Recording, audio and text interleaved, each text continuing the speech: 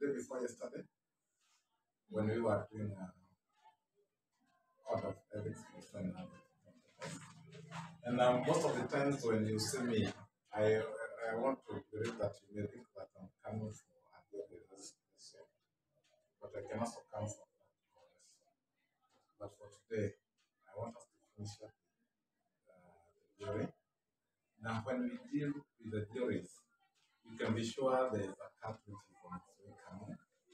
And I told you I can give you some good because I love you.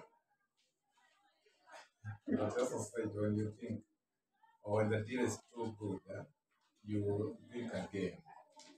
So the leakage, I told you, we're going to give you two questions. One is going to be on code of ethics for standard interpreters, and the other one is going to be on deaf culture. And some of you are not there when we did the code of ethics, and it is good that because it is the notes are in your book, it's good that you may check through and then make sure that you are able to understand all of them. We also discussed qualities of a good interpreter, and I'm happy that when we were doing the recording, I could see some of you are remembering, just you try to remember, yes, and also Mary, by focusing on where the camera is. Remember, we said the deaf communicate by the use of their eyes.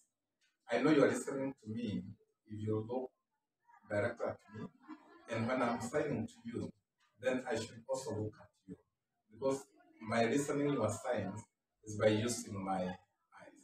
So it is important always to maintain eye contact. Kama uko kwa studio, it is good that you know the other eye that you should maintain contact with is the camera. So the camera is there, and then when I'm signing or communicating, then my eyes should maintain that contact with the camera. Kama ni audience, kama venye mko siku ya leo, then I should maintain my contact with you. Now, some of the things that we discussed last time, they are going to come back today. Now they are going to come back because they are part of the code of ethics for interpreters. You still find them, they are coming back when we are discussing deaf culture. I'll start with asking, when we talk of culture, what do you understand by that? Because we have different cultures, and I think we also come from different cultures. And when we talk of culture, what comes to your mind, Rosa? Beliefs. Rosa akisikia culture anafikiria mambo ya beliefs. Which kind of beliefs?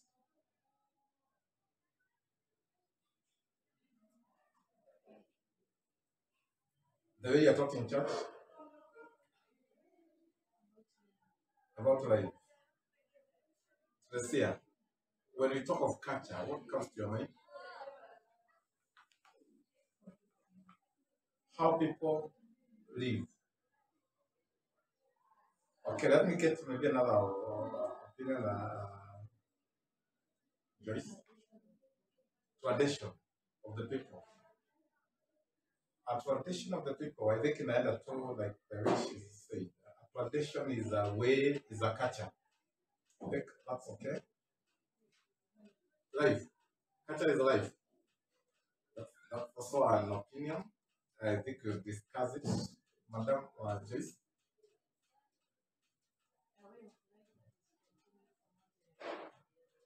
And I think she has just summed it. They started by beliefs, then a way of life, tradition, life. But the way she has put it, I think I'll pick it from there. Culture is a way of life.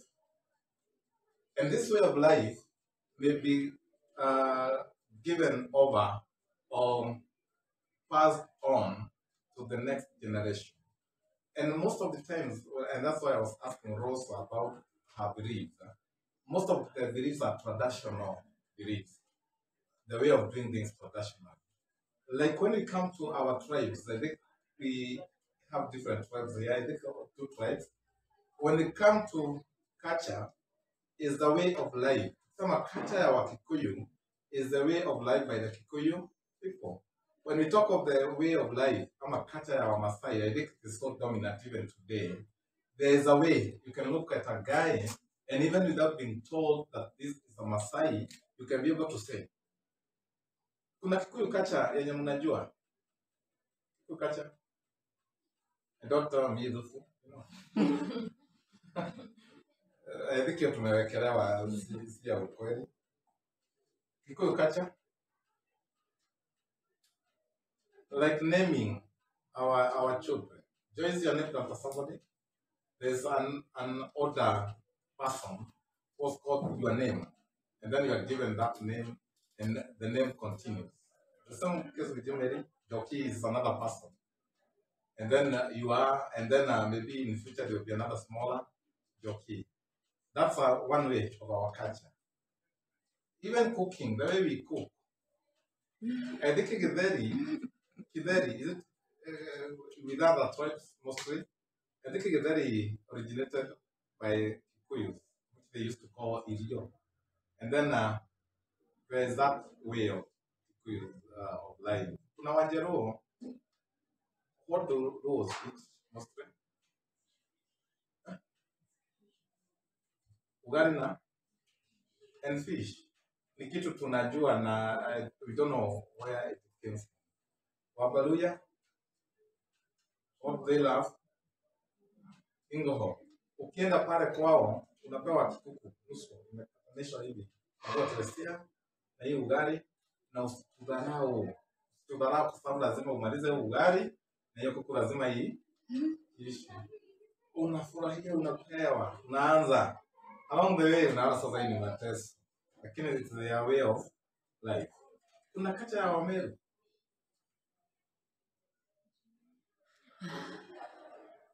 Huyu atafutiwa mahali ya olewe Murang'a kwa sababu hajui culture ya Wameru ama kama kuna culture ya Wameru, but we understand what culture is. So when we come to the deaf culture, then we are talking about the way of life of the deaf people. Wanaishi namna gani? One thing I would like us to remember is that the deaf are born within our cultures, our different cultures. There are deaf who are born in Mombasa, others are born in Kisumu, others are in Central Province, others are all over the country, and even outside Kenya, there are so many deaf. And the way our cultures are, sometimes we want the deaf to adopt our cultures. But I'd like to bring it to you today that the deaf have their own culture. One, they believe that they are not a disabled group because we'll kind of group them among the disabled people or persons with disabilities. But the deaf themselves believe that they are not a disabled kind of a group. They believe they are a minority group. They believe they are a small tribe which has not been recognized. And why do they believe so? Because most of the times, culture is defined by language. Mostly is defined by language. Wakikuyu wanajua Kikuyu. Wakamba wanajua Kikamba. Wameru wanajua Kimeru. So these guys, you know different languages and different cultures because they are in those cultures. You adopted your culture because you came into it and you found people doing it that way, and you also found the same. And that is now our own cultures. We want the deaf also to adopt our cultures, which sometimes it is not possible because they believe they are not part of us. One, they do not use our language. They have their own language. And that's why utakuta a deaf from one particular tribe, a Griama from Coast, will not have any problem marrying a Luo from Nyanza. But when us hearing people want to marry, it's like you want to marry within our tribes. I know Mary would have had a problem with our culture. So I don't know if you know Mary comes from Western, although she's a Vican, she's from this area, she's jockey, but she's a Westerner. She's from Western. Nyanza. Yeah, that's what I'm saying. You're married in a different culture. By the time she's getting married to that culture, our people, our wazee could have sat and tell her, why are you getting married to those people? Will you be able to cook for them? You know, they start discouraging you from getting to another culture. So let's say if you tell your mom you are getting married to a low man, then I know of a story of a lady, a mama, msichana kama hawa anaambia mamake, I have visitors on Saturday. Now, most of the times, wamama akisikia msichana akisema niko na wageni, kuna picture inaingia kwa mind. Anaweza kufikiria ni wageni wa namna gani. Anamuuliza, what kind of friends are coming on Saturday? Akamwambia hapana, kuna rafiki yangu. You know, that's where the story starts. Anataka kuja afanye introduction. And then this guy is from Kikuyu hapa Kiambu. And on Saturday, mama ameita wamama wengine, wamekuja wamepika, and then wageni wanangojewa. Saa 8 wanakuja. During introductions, the first is bigger. The other one is Otieno. The other one is Omolo. Wakaenda mpaka wa mwisho. Yule wa mwisho sasa mama akajua ndiye huyu. Then hata huyo wa mwisho jina ikakuja ni Then mama alianza kuomba akirepent. Anaomba Mungu, nimekukosea makosa gani? Naomba Mungu unisamehe. Umefanya namna gani? You know, imagine anaanza even repenting. Anaona amekosea Mungu. God is punishing her. That's what our cultures have done. Nikienda kwa different culture, they want us to remain in our culture. Wanaona kama nimekosea. Nikiwa mzungu, then is like, ulikosa mtu hapa, mzungu mtawezana. Unajua mzungu anaweza kula nyoka. Unakuwa vitu hata haziko. So we need to understand that the deaf, as we want them to fit in our cultures, but they cannot fit in our cultures. One, because they believe they are not part of us. But above all, I am deaf. Now, wale deaf wengine, how do tunaongea the same language with them? And so, there's that challenge. I want you to go knowing that ukienda pale nje, uelewe ya kwamba the deaf don't have a problem living with other tribes, marrying other tribes, moving along with other tribes. But sisi watu when you're hearing, you want to influence them. You want to kind of force them to come to our culture and live our way. Na kuna mambo kadhaa, and I'm going to summarize. I want us to check what we call aspects of the deaf culture. Ama ni characteristics za deaf people ama watu ambao wako kwa deaf culture. When we talk about this, I would like you to ask yourself, why are we teaching this? Why am I interested in letting you to know this? We said when we were doing the code of ethics of interpreters that it is important to understand the culture in which you are going to interpret.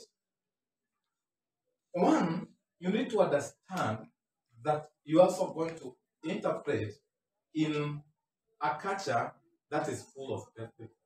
Then you need to understand the young culture. So that usiende ufanye kitu ikuwe offensive, ikuwe not appealing to some of the people there.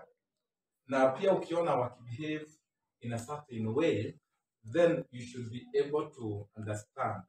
They don't have a problem. That is the way of their life. Ukienda kwa Mkikuyu, in quotes, akupikie chakula na akuwekee supu ijae kwa sahani, don't complain. Ujue hiyo ni ndio wanapika. Kama ni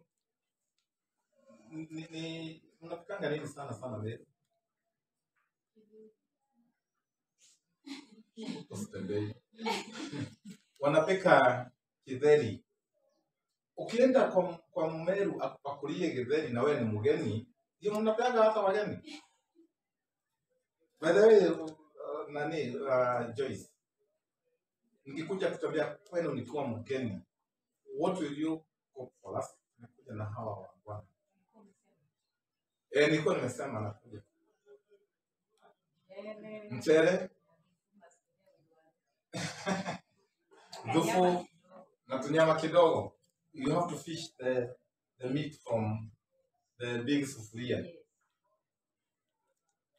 Na tukikuja kwenu, hatuwezi tarajia tutakuta umepikia samaki. Can you expect Joyce, tukienda kwa Joyce tukute roasted fish, roast baadaye nyingine, afu anatuambia karibuni na mkule na ugali. Tukienda kwao tutashindwa hiyo. Joyce, kwani kuna kuanga mtu mwingine ndani, nje ni mtu mwingine, you know. Lakini tukienda tupatie mshere, chapati, nini ingine? Kamukimo, kameko kahorora, you know kahorora. Kamukimo ya green, vitu kama hizo. Hizo ni vitu ziko kwa kata ya Kikuyu. Kienda Kisumu, tunaweza kutayarisha appetite yetu. What do you expect along the way? Some fish. Na ukienda Kisumu urudi huku kama hujakula samaki, hata ni kama hata umetukosea. Mpaka hatujajua. Sababu ukienda Kisumu, kata ya huko ni ya samaki na ugali. And that's what I need you to know. Understand other cultures and adopt them. Kuna zile vitu tunaitanga culture shock. Have you ever heard of culture shock? Culture shock.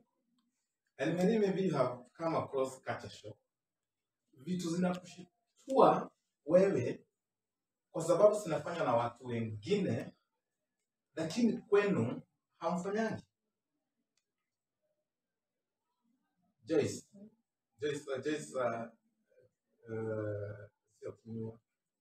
just karaoke. When last did you eat a snake? Never. And what if I served you a piece of snake? Tracy, have you ever eaten a snake? Would you like it? Why?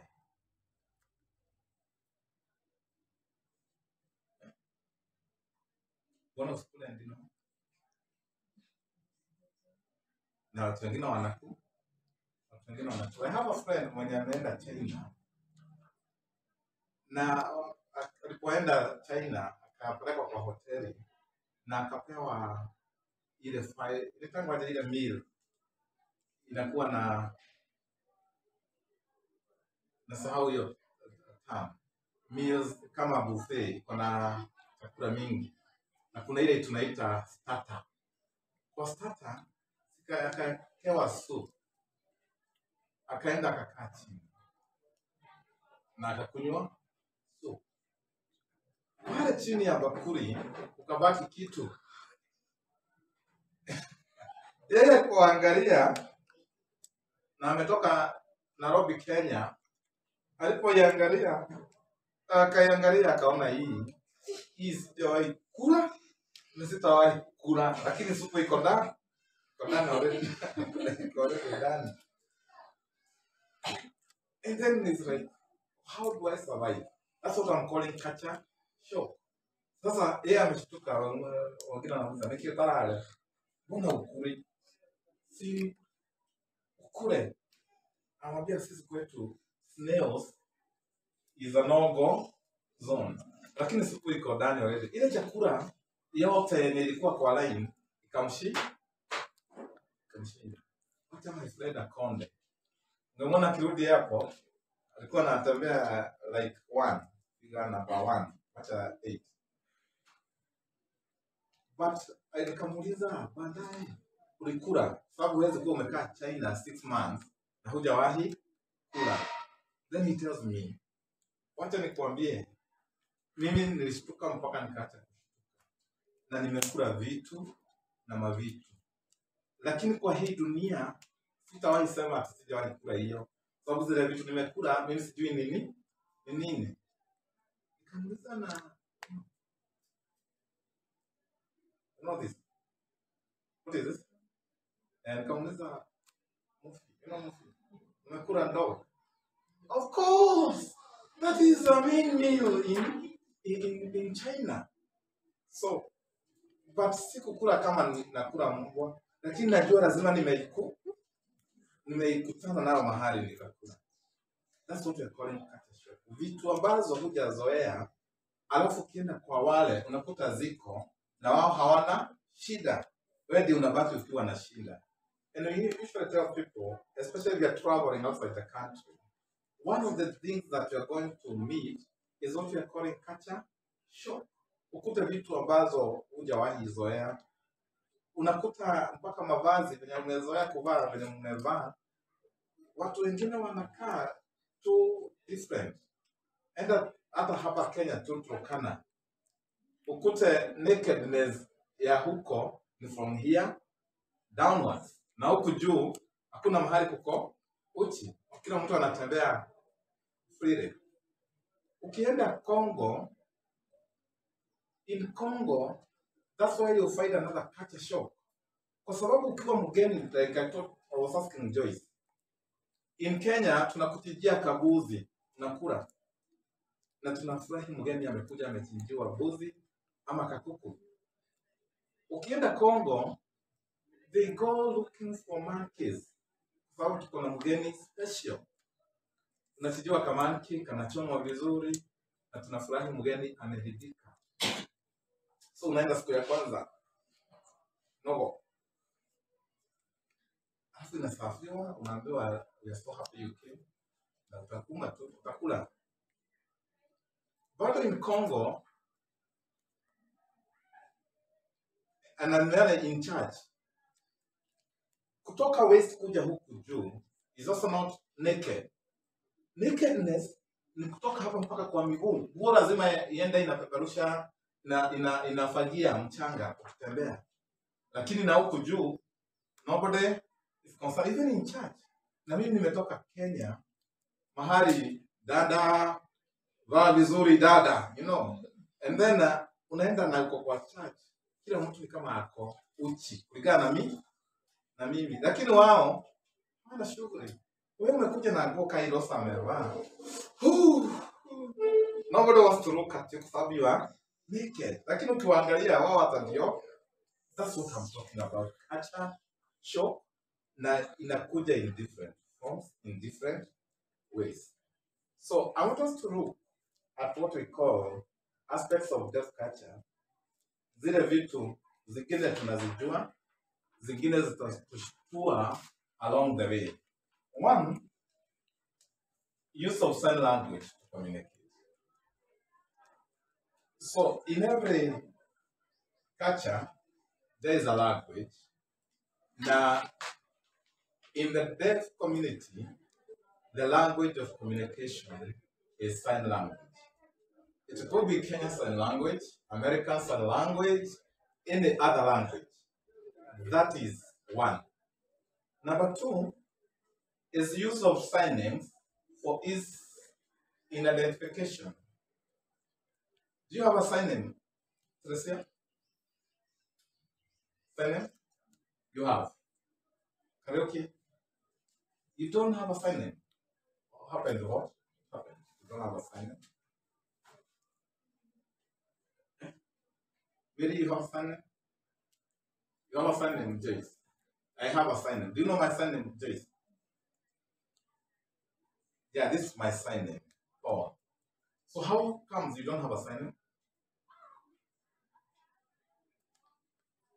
We need to give you a sign name. You are there when Collins was here? Okay. Tricia, your sign name? Oh, Tricia.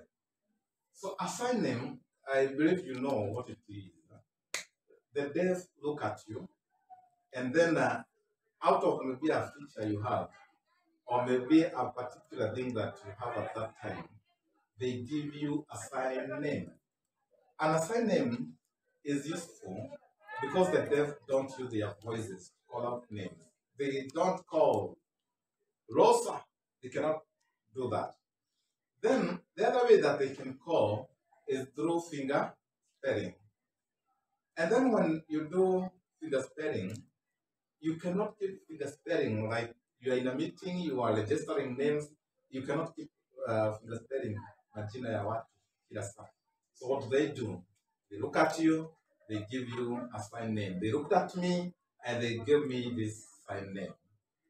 And anytime they sign or I sign this as my sign name, some other people outside there, including you, they would know that is Paul. Zingine unakuta kaa Tresia inaenda inashikana na sign ya mtu mwingine na pengine hata kama jina ingine, but it is good to hold on to our sign names as the deaf do.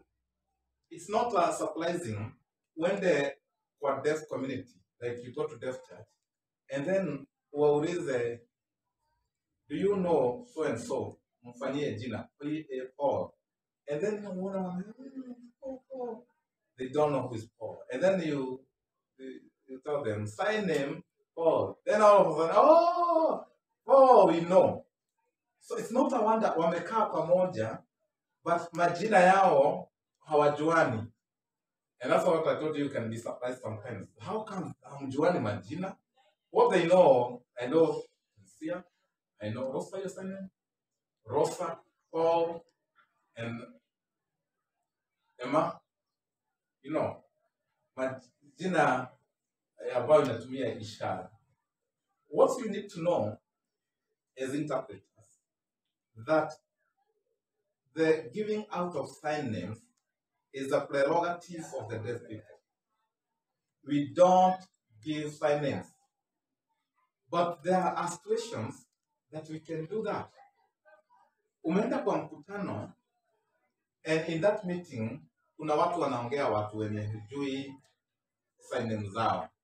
So what happens? Badala ya kushinda ukifinger spell, like Lesia, every time she's mentioned, you want to do that name, you just give her a sign name. And you remember, you know how to do placements, blah, blah, blah. So you give her a sign name, and then any other time she is mentioned, you use that sign name. But that sign name is only useful in that meeting. After that meeting, your sign name inakufa. But yenye imepeanwa na deaf, na kama yako ulipewa na deaf, you carry it wherever you go. Ukienda kujiintroduce na sema, hello, my name is Paul, sign name Paul. Na kama imetoka kwa deaf, maintain. Ukipewa sign name, it's good at this time, kwa sababu you have a choice. Wakati ulizaliwa, you never had an opportunity to choose your name. Did you choose to be called Joyce? Ulikuta tu walichagua jina.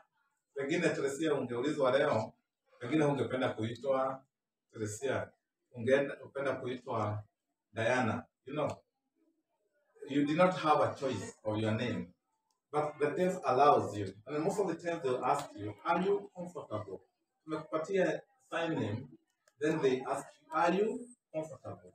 Ukisema hauko comfortable, then anaweza kukwambia wacha nifikirie, ama wacha nikupatie ingine, unachagua ingine mpaka unakuwa comfortable, unakubali, you accept. Kuna change kidogo kwa sababu ya media. The guys on the TV screens, sometimes they are influencing the giving out of sign names. Wao kuna mtu ameongewa kumhusu, and then there is no sign name, na akachagua sign name katika hiyo kipindi ya kutumia kwa ajili ya hiyo mtu. Then the people outside here, the deaf, wakitazama wanaona ile sign name imepeanwa, and they think hiyo sign name ndio official na wanaiadopt. Kwa hivyo unakuta hiyo jina imepeanwa na mtu ambao sio deaf, lakini deaf wamekubali kuitumia. But on normal circumstances, don't give sign names.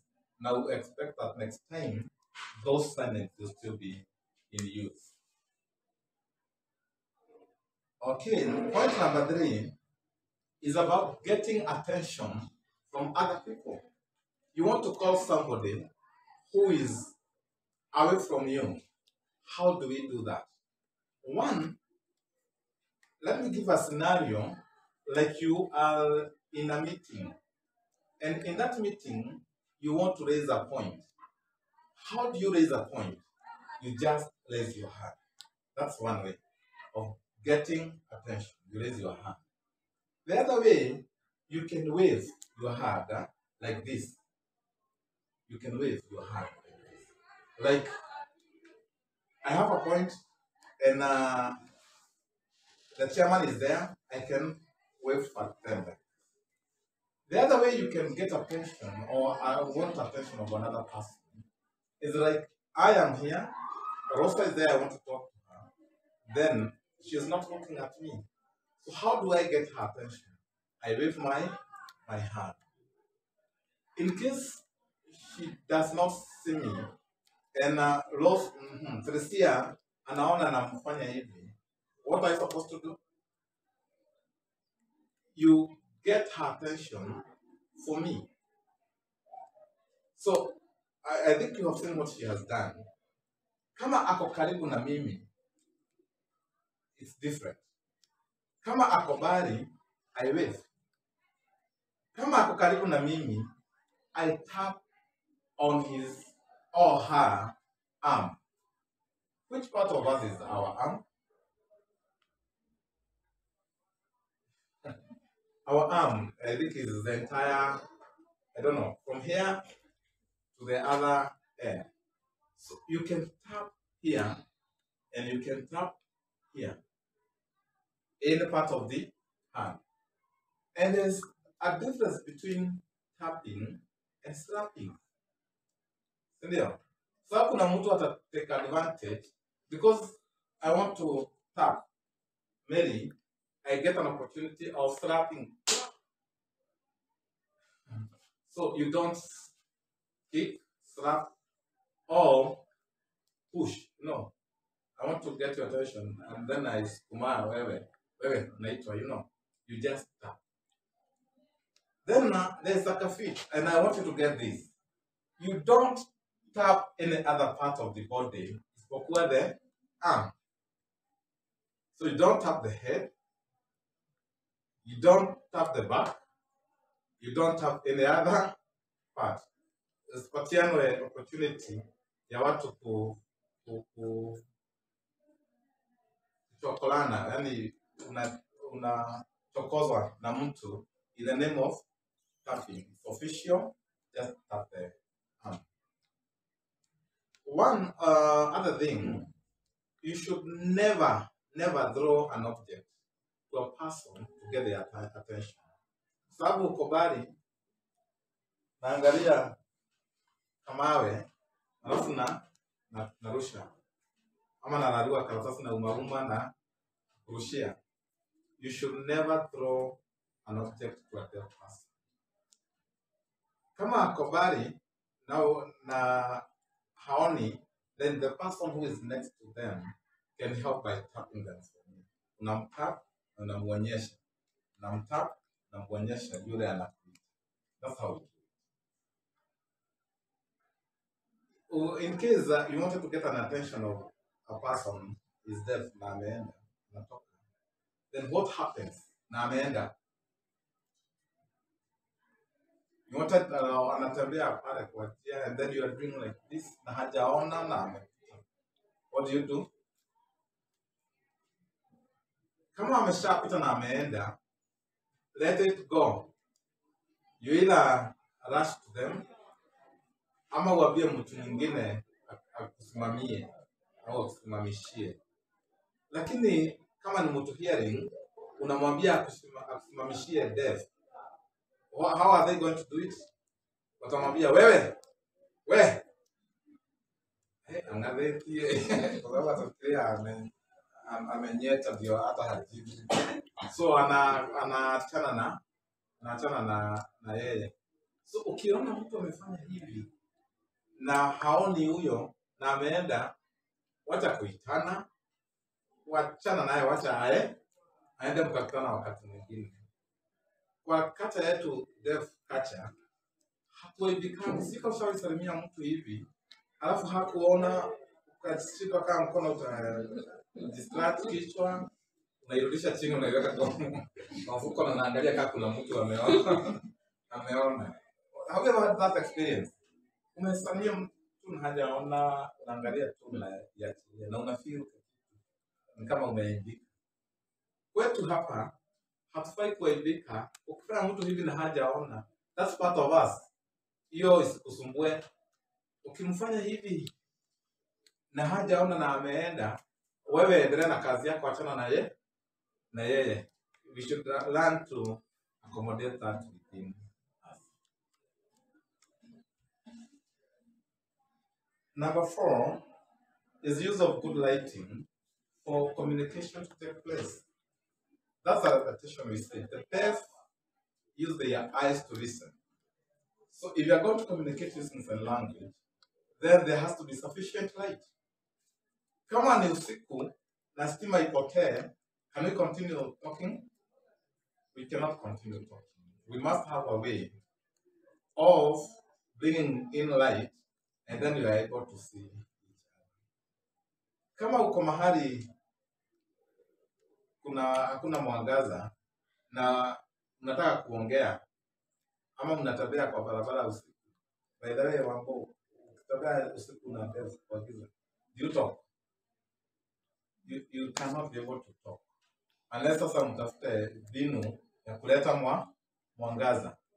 Kitambo wakati hakukuwa na simu, tulikuwa tunasema unaakisha taa, customer imeenda, akisha taa ama torch. Our torch is still there in this world. Kuna torch ile ya kucharge. Akisha torch. Kama hauna torch, nowadays tuko na phones. Na hizi phones zetu ziko na mwangaza. Phone yako iko na taa. Hiyo taa itumie bring in some light kwa environment yenye mko na deaf person, so that you can be.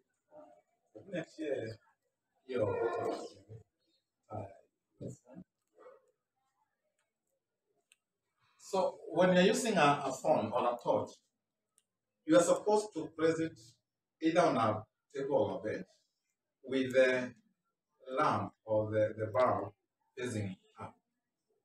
Then whatever comes to our faces is what we call peripheral light. Mwangaza tu yenye inatoka hapa, lakini haikuji kwetu direct.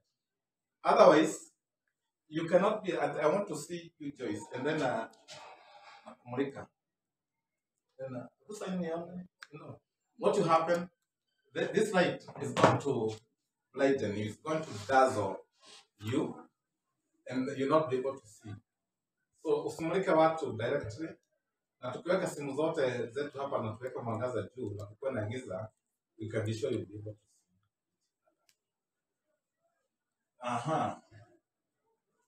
Sitting arrangement should be round table or semicircle.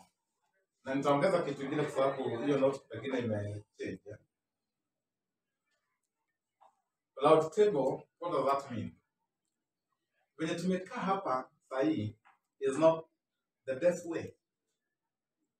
Kwa sababu if Joyce was to sign, then you may need to turn around na Joyce pengine ainame nyuma ama asonge mbele sababu tuna blokiana. So which is the deaf way of sitting? There are 3 ways. We can sit the way we are seated here. The person facilitating is in front. Then you sit the way you are seated, but then the guys behind you are higher. We call it staircase. It's a staircase way of sitting. Yenye inakonga maybe kwa cinema halls or auditoriums. Ya kwamba wenye wako mbele wako chini, wenye wako nyuma wako juu kidogo, mpaka wale wako nyuma kabisa wako juu. If you don't have such a sitting arrangement, then we sit either round table. Round table is having a circular way, and then we all sit aloud that area. Such that nobody is in front of the other, and nobody is blocking the other. When we sit in a circular way, we are able to see each other. The other one is the semicircle. Now it's almost like the round table. We sit in a semicircular way, and then can mimi naongea na keti hapa mbele. Like the way we are seated here, we ask closer to come here, and we ask just to come here. And then I am here. And then we are able to see each other without turning this way, and without blocking one of us. Why do we need to think about the sitting arrangement? It is still the same point. The deaf use their eyes to listen. So they need to see each other. I need to see where umeinua mkono unataka kuuliza swali. I need to see what you are asking. And that means listening to you.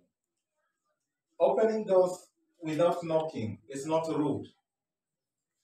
Did I tell you about how nilikuwa naambia nilienda Nairobi, and then I went to an office which had what we call glass panes, translucent. You cannot see through, but you can see ndani kuna watu. And then I was seeing people moving kwa kioo lakini sioni clearly, and then I keep knocking. I knock. And then I'm a courteous person, nataka heshima. So nimesimama pale nangojea nifunguliwe. Nagonga mlango. And then nikifika hapo nikijiuliza maswali mbona hawafungui. Nikaona notice zimeandikwa kwa mlango. Do not knock, just open. Why do you think that was? Because all the guys inside there, they are deaf. So when you knock, nobody will hear. So most of the times the deaf will open doors without necessarily knocking, part of their culture. But because of privacy, they have adopted a way. Instead of just opening, you can come and open I come to your house, I knock, nobody's opening, I open and I get in. And then nikute wewe umekaa venye unataka kwa sababu ni kwako. So they have a way. They knock, nobody comes in to check, then they push the door. If nobody comes in, they push it further. If nobody comes, then they can be able to fit in. Waone kama kuna mtu ako hapo ama kama hakuna. Wenye wameendelea sana siku hizi, badala ya kuweka doorbell, wanaweka kengele ya stima ya mwangaza kaa hii. A bright light. Yenye akikuja nikiwa pale nikifinya, badala ya bell tumezoea ilie, stima ndio inawaka na tukiona tunajua kuna mtu kwa gate. Na wenye wameendelea zaidi, unakuta mahali hiyo bell iko kuna kamera. Kwa hivyo hata anaona ni nani. Asifungulie mkora na hawezi kupiga duru. Did you get that, Rosa? Unaweza fungulia mkora aingie na akae kwako na kwambie kwa pale. Na kwa sababu you cannot scream, afanye chochote venye anataka ukiwa pale, kwa sababu hautaweza kupiga nduru. Na nimeona hiyo imehappen. I have a friend mwenye ameibiwa kuku, anaibiwa tu, majirani wakivuja na wanafikiria ni yeye anavuja. A lady was raped here in THIKA. Jioni, masaa ya jioni. Na naona huyo jamaa alifanya hiyo kitendo ni kama alikuwa either deaf ama mtu anajua haya mambo tunaongea. Sababu alikuwa anajua huyo mama hawezi kupiga duru. So amekutwa kwa nyumba, ameshikwa na jamaa ameenda. Na wakati ameenda ndivyo mama anatoka. Sababu hakuweza ku-scream. So kuna hizo challenges za security zenye wanafaa kuangalia hata kama tunasema unafungua mlango kama huna knock. The other thing about opening doors. Sio vizuri sababu tumesema hivyo, then tuseme sisi ni wa deaf culture, na kila mahali unaenda unafungua mlango. Why can't you know? I'm a deaf culture. You know, heshimu watu na wacha maisha yao iendelee kama tu. Use of vibration mode on their phone. Kuna mtu ameenda deaf church. I don't know mtaenda really deaf church, but it is good when hapo siku moja na uone venye utasumbuliwa na masimu.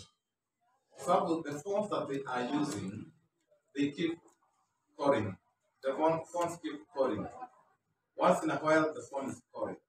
Once in a while, the phone is calling. And along the way, you discover, sorry, what is that?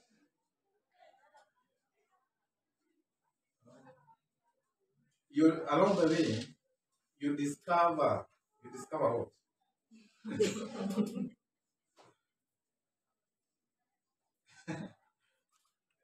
They need to use the earphones and the vibration mode ambazo ziko kwa phone zao. Phone ikilia na come back. Ukienda kwa kanisa unakuta every phone is calling. Every phone inalia. And they are not disturbed. They are not disturbed because they cannot be able to hear.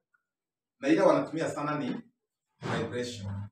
So kama hakuna vibration, hawezi kusikia na hawezi kujua simu inapiga. So you use your phone for vibration, na hata kualert mtu ya kwamba uko around.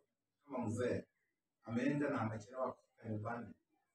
Kitambo when there were no phones, mzee akichelewa ama mama achelewe ama mwingine akazi usiku na mwingine ako mchana, what would happen? Kuja kama mama amelala, Joyce, ni saa 6 usiku, umelala, you are deaf, mzee amekuja na yeye ni deaf, what happens to him?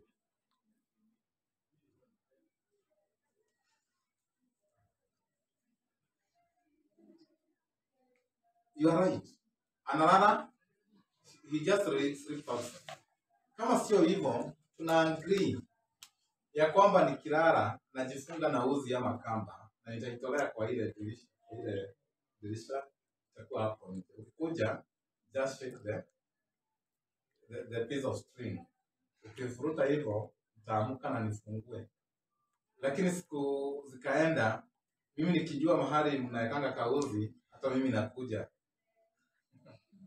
Kabla mzee akuje nakuja na natingiza. Na yeye akaa hafikiria naenda anafungulia, nakuta amefungulia mwizi kama mtu mwingine. So ikafika mahali unakuja ukishekiwa lazima confirm ni nani huyo ndio niende nifungue mlango. Nowadays phones are there and it is easy to use the vibration mode. Number 8, use of eyes to listen. Do I need to dwell on that? No. That one we have spoken it so many times. And the next one is talking in tongues. Talking in? Not in tongues. In tongues. T-U-R-N. Kila mtu anaongea kivyake. Na goja usign, nikimaliza na mimi na sign. And why do we do that? Because the deaf use their eyes to listen. And there's no way I can be listening to Joyce using my eyes na muangalia, and then I'm also listening to you. So if we need to communicate, she talks, she finishes, I take over, I finish, you take over. That's what we're talking about. Talking in tongues, different types. Including kama tumekosana and we are arguing, please, na tunatusiana hata. So, nagoja umalize uniongeleshe unitusi. Ukimaliza na mimi nachukua. Until mahali itafika sasa, we need to solve that issue. I remember a time some two guys they were arguing, and then ikafika mahali wanaanza kutusiana. Wewe buzi. different. Na huyo mwingine amegoja. Nangoja amalize. Then akimaliza anamaliza. True. Then mwingine anajibu. Good best. Then wanaenda kushikana sasa wasolve. Na unajua kusolve ni mangumi. Otherwise nikianza kutusi na wewe unanitusi, nani anasikiza mwingine? Hakuna mtu anasikiza.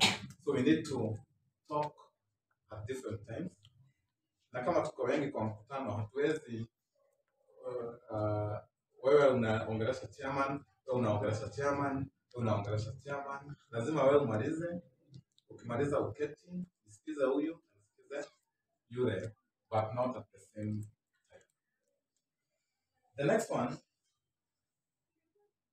I want to briefly look at some characteristics of deaf people. Some characteristics. Then let's go kwa hiyo culture. One is putting tables and chairs. Putting tables and chairs. Now, when inavurutwa, haivurutwi in a friendly manner. Ushaisikia ile sauti nyota? Unajua nyota? Bottle top. Ikikanyangwa hivi, ile sauti inatoanga. Mbona inawasumbua na deaf hawasumbuki. So utasikia akivuruta vitu zinavurutwa. Kumbe wao hawajasikia hiyo sauti, wewe ndio unasikia. I remember there was a time tulikuwa hapa PCA church na deaf were using a classroom. Na after the church tunarudisha viti kawaida, tunapanga viti kawaida ikuwe class. Watoto kesho wakuja Monday wakute viti zao na locker zao ziko sawa. So that day tulikuwa na mikutano in the next classes, other rooms. Then tukipanga viti, the deaf are... Then one of the caretakers akakuja. Nini? Kuna mtu anamsikiza? Mimi tu ndiye nilisikia na wakati niona ananiangalia na mimi nikasukuma asini victimize. Achani hakuna mtu anaacha. But I knew to get their attention unaweza akisha stima au uzime. No, you can do like that. Unaona? And then when I did like that, they were kind of aware. Tena watu wenye walikuwa kwa hiyo mikutano ingine hata kiateka, watu wamekuja kwa madirisha wanachungulia, wanafikia tunafai ama kuna kitu. So ukienda ukute kuna hiyo mfungano, jua shida si wao, shida ni nyinyi wenye unasikia au hawana shida. There is also the issue of banging of doors. Unasikia watu wanasemaga deaf wanakuanga na hasira, amekuja hapa wenye ameunganisha hiyo mlango ikaa haja furahi. Na kumbe yeye hajui hiyo mlango inatoanga sauti. Sisi ndio tunajua. Lakini wenye wamesoma siku hizi na wanakuwa very careful. But hiyo carefulness yao saingine nayo inakuwa extreme. Naona mlango imeshikwa. Imepelekwa kwa sababu anajua inatoanga sauti lakini hajui inatokeanga wapi. Anafunga pole pole, unaona sio kawaida. Kama sio hivyo unakuta amerusha mlango imegonga. So there are those challenges. Ukiona deaf amekugonganishia mlango, usiseme amekasirika, yeye ako tu sawa, ni venye yeye hasikiangi hiyo sauti ya mlango. Na bado katika hiyo kuna mambo mengine ambayo inaleta makelele kama kukoroga chai. Na hiyo hata mimi nimekuwa victim yake. Tumeenda kwa hoteli, tumeitisha chai na mandazi.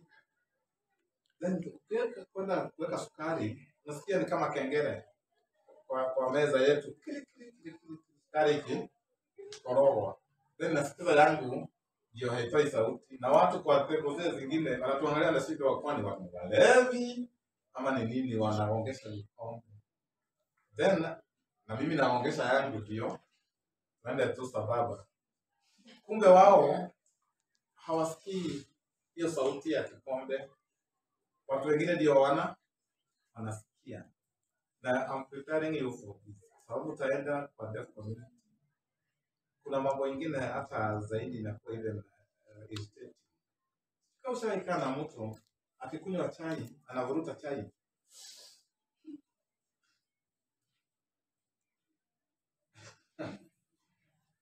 Hapo dasa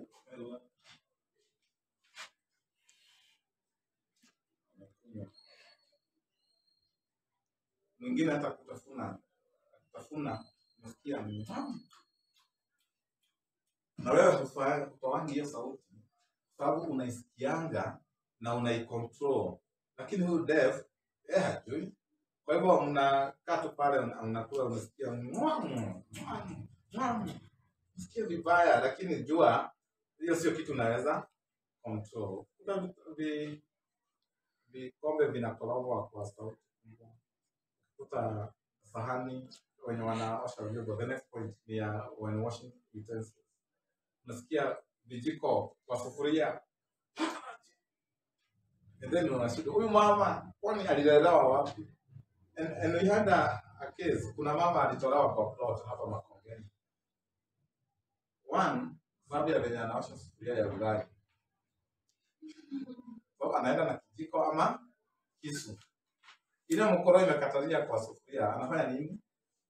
Sasa watu wote kwa plot wanatoka. Wakiongea anasikiza. Ana shughuli. Wewe. Ana shughuli. Then finally alibidi atoke, waka-complain kwa mwenye nyumba na wasikia. Anasema usiku akiwa na bwanake kuna mambo inaendelea kwa nyumba na wanasikia mambo bosi mazuri. Voices zenye kawaida wanakuwa na machali. Wakikabidi sasa watoke kwa hiyo waende mahali.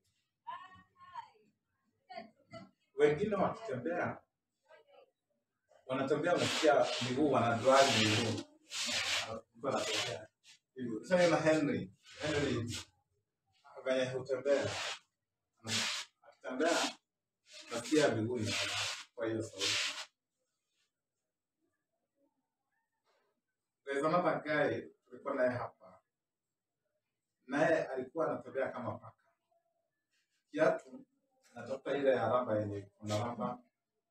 Sababu najua venye anatembea pengine kukubistambi. So hata wewe msikia. Nasema kuna wao wamechajaruka wanajipanga. Lakini wengine utasikia hiyo sauti sana. I think hata Grace kitandao utasikia saa nyingine anavuruta miguu. Mbona anavuruta miguu? Kwa sababu hakulan time. Wewe unatembeanga vizuri sababu unasikizanga viatu zako. Kifaa ile kiatu tulisema the other day, unaibalance kwa sababu unasikia King Kong. Ndio.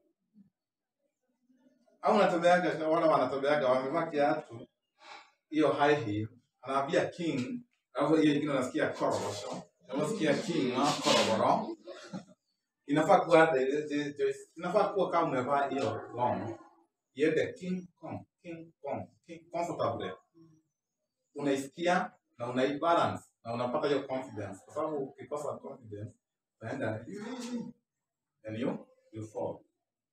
So unakuta deaf hawasikii hiyo sauti. Kwa hivyo hawezi tembea. I can remember there's a time we were doing cat walking for the deaf. You give them a beat, yeah, we walk, and you want them to walk and cat walk. So mwenye anapata hiyo vibration vizuri, naona amekanyaga vizuri. Mwenye hajaipata vizuri, anaangalia wengine wenye wanaenda. Nasikia beat imegonga hapa, lakini ameenda. Shughuli zake lakini anafuata tu hiyo system.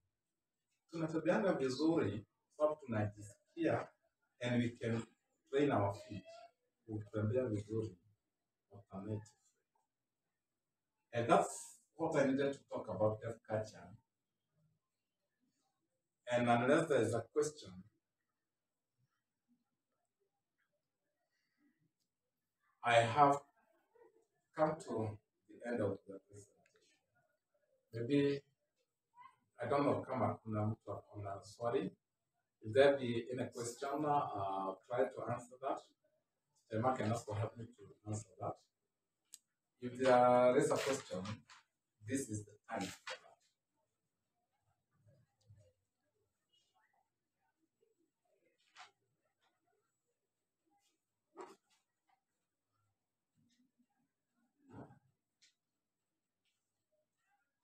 If there be no question, we've come to the end of our session. The topic was deaf culture. And thank you for coming. Thank you for watching. Until next time, thank you.